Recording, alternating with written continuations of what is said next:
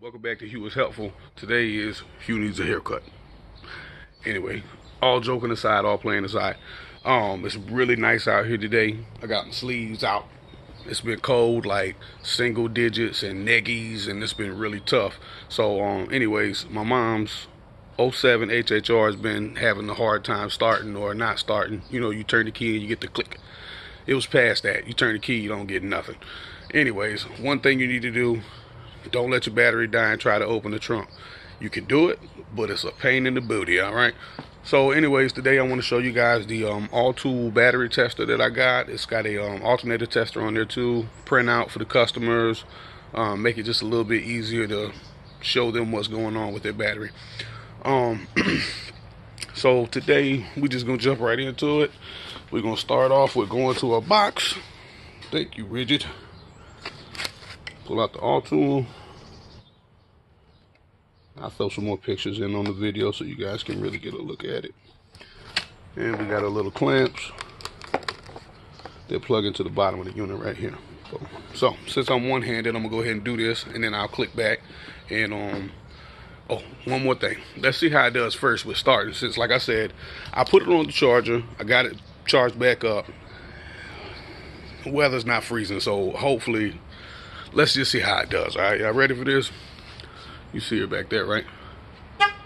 Okay, horn worked. Hey, what do you know? All right, but this is the difference between 10 degrees, you know, in the wintertime, and then it's like 62 degrees right now in the spring, so big difference. Anyways, I'm gonna show you guys what I'm talking about. I'll be right back with you. Hang tight.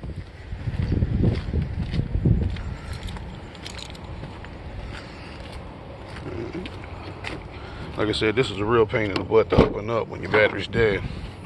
So try your best not to have this issue. Alright, so everything's already pretty much taken apart because I had to take the battery out, stick it on the charger, give it a nice good slow charge overnight, get some voltage back in there. Alright. Now this guy back here was all loose. Nothing was secured. It was rattling around every time I hit a bump.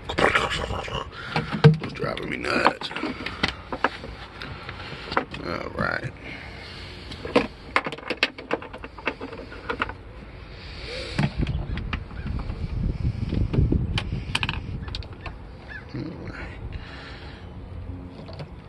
Stick around that. Stick around this one. Beep, confirming you got power to your tool. Let's see what we get after this. I'm sorry about the wind blowing, guys. It's a windy day, so.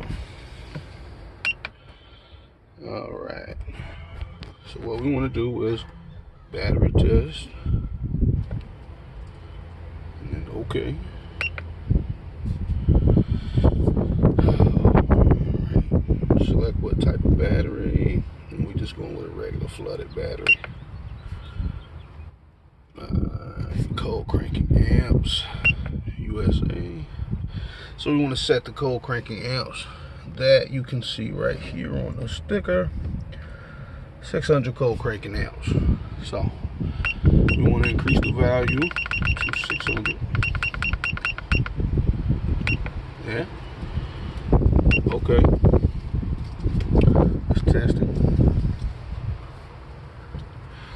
Alright, here's what we got. Okay, so 11.87. Yeah, that's not really hitting on nothing. 58% life. 459 cold cranking amps. Now, the battery's supposed to be giving out 600.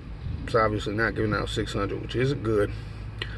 The battery voltage should be higher than that. We should be looking at 12.2, at least 12. Alright, so what we're going to do now is we're going to hit this print button. And then, obviously, there we go. We've got a printout. Alright, now I'm going to unhook all this stuff and I'm going to take it inside and we'll talk about it in there, alright? There we go. So this is the printout we got from the HHR. It's a little windy, y'all already know that, so stop tripping. Alright, so what we got here? We have voltage at 11.87 volts. Like I said, we want this to be 12 at least. This should be 12.1, 12.2, 12.4, you know. Battery energy is 0%. We know it's got a little bit of energy in it. Alright, set rated value 600 cold cranking amps. We determined that by the sticker on the battery. The current it is actually giving out is 459 cold cranking amps, which is obviously enough to start the vehicle, so that's good.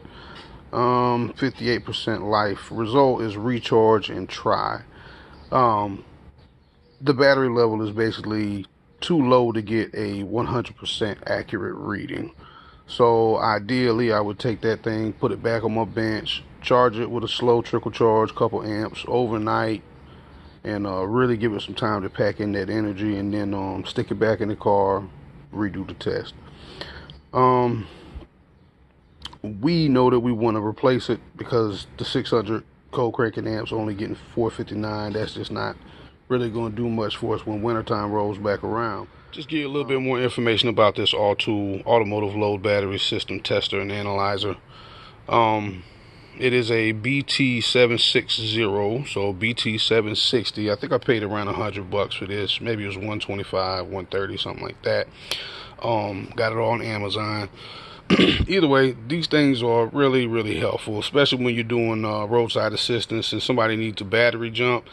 Oftentimes they wonder just how healthy their battery truly is, but just looking at your battery is not really going to tell you this at all.